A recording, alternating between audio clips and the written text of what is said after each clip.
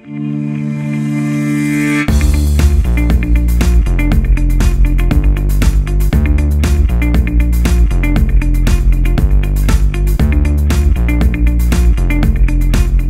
today's red flag stream covered a variety of topics that hopefully would have been very useful for general practitioners.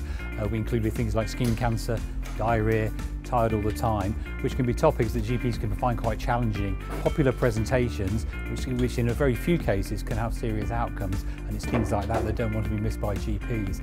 Hopefully as a result of today's lectures, they'll feel a bit more confident in managing this.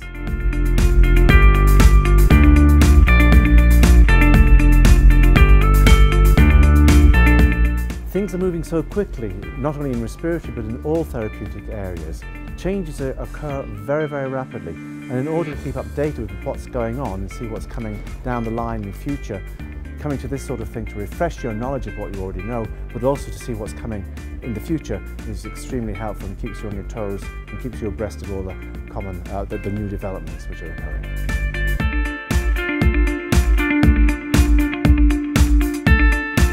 I came along to talk about red flags in ovarian cancer and how not to miss them to help my GP colleagues with easier diagnosis of ovarian cancer.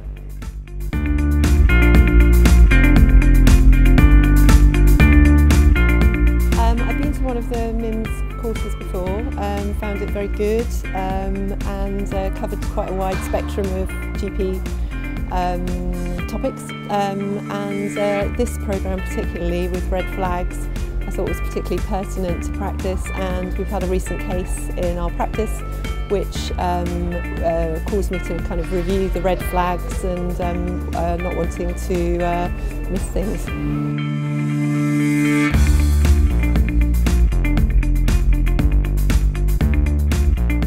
So I had my colleagues advised me that this would be a great event to attend, and the list of speakers encouraged me that yes, it would be a good choice to come today.